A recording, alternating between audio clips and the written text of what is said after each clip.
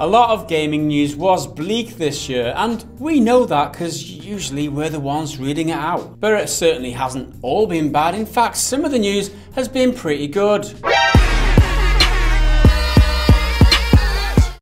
So without further ado, let's take a look at some of the best news stories that we saw in 2017. Hellblade: Senua's Sacrifice is perhaps one of the most inspiring game stories of this year. The team at Ninja Theory took such a huge risk when they set out to develop this game, which released in August, and we couldn't be happier that it paid off. It was a big financial and creative risk for the studio, producing an indie game in scope but AAA game in production value, releasing at a sub-full price point of about £25. The game's director, Tamim Antoniades, said the game sold better than expected and broke even in approximately 3 months, where the studio had predicted it would take up to 9 months for that to happen. The game bravely and confidently dealt with the heavy theme of mental illness and psychosis, coming up with really creative ways to explore it in ways only a game could. And they didn't just blur the lines between AAA games and indie games, they blurred the lines between what video games can and can't deal with effectively. Hellblade stood out as a real success story this year, whether you rated the game or not, flying the flag both creatively and even ethically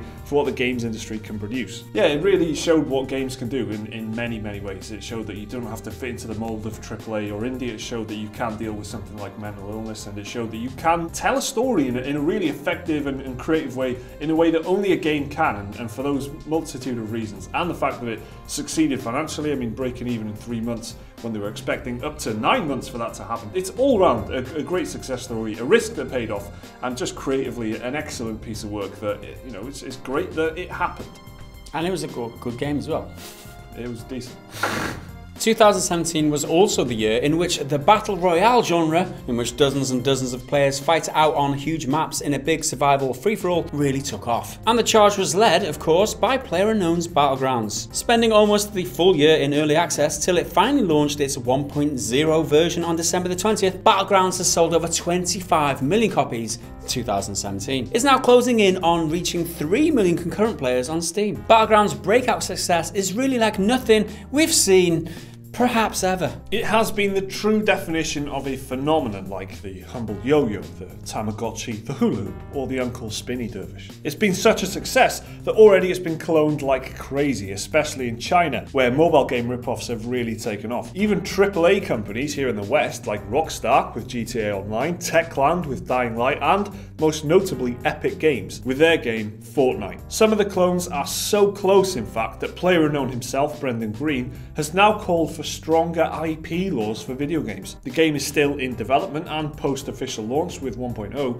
developers PUBG Core will have their work cut out for the foreseeable future, catering for the game's ever-expanding fanbase. I mean, the game really did stay in early access the whole year. It only came out right at the end of December. It also arrived on Xbox just before that as the Microsoft kind of preview program. Despite criticisms about the game on Xbox and the way it runs and whatever, it still sold 1 million copies in 48 hours, which is absolutely phenomenal. It's been successful in and of itself, and it's also spawned loads of copycats and clones and rip-offs. It's been a huge success story this year. I think a large part of this success is due to the amount of streamers and game Let's Players on YouTube and Twitch, for example. You could say it's very similar to the way that Minecraft rose in popularity. That was in early access when it first released, and the same thing happened there. It's worth noting that Microsoft acquired Minecraft and Mojang, just like they've acquired the exclusivity rights for PlayerUnknown's Battlegrounds. They obviously saw the same kind of level of attention that Battlegrounds was getting, the same as Minecraft did, and they wanted a piece of that pie. So that's kind of why they kind of got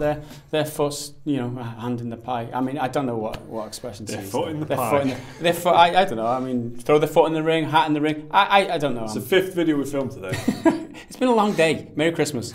Fans of the Assassin's Creed series had a good year this year as well. After Ubisoft gave the franchise a much needed year off last year, Assassin's Creed returned in 2017, taking players back, this time to ancient Egypt. But the series looked different. It played different. It was quite a refreshing departure from Assassin's Creed's increasingly tired formula. 2014's Assassin's Creed Unity was described as the lowest point in the franchise by Polygon. Assassin's Creed Syndicate, a year later, was cited as an attempt to fix Unity's clunky movement system that compromised the smooth and limitless free-running the series is known for. But the series needed changes, and Ubisoft finally recognized that. Assassin's Creed Origins has breathed life into the series and into its fanbase, selling 100% more than Syndicate in its first 15 days. GameSpot said, quote, "Assassin's Creed has undergone many changes in its long and storied history, and Origins feels like the first step in the start of a new journey. It has its fair share of problems, but the vision for its future is one worth pursuing. With a new complex protagonist to fill the hole in our hearts that Ezio Auditore left, a mostly bugless gameplay and no follower missions, Origins has revived a series that a lot of gamers hold dear." And what would a list of 2017's biggest success stories be without mentioning the triumph of family-based developer Studio MDHR and their debut game Cuphead. Cuphead is a run-and-gun action game centered on fighting uniquely designed, wildly animated bosses with an art style that inspired the whimsy and excitement of thousands of players. It has an 88 on Metacritic on PC, it won both Visual Design and Best Xbox Game of the Year, the Golden Joystick Awards, and claimed Best Art Direction, Best Independent Game, and Best Debut Indie Game at the Game Awards 2017.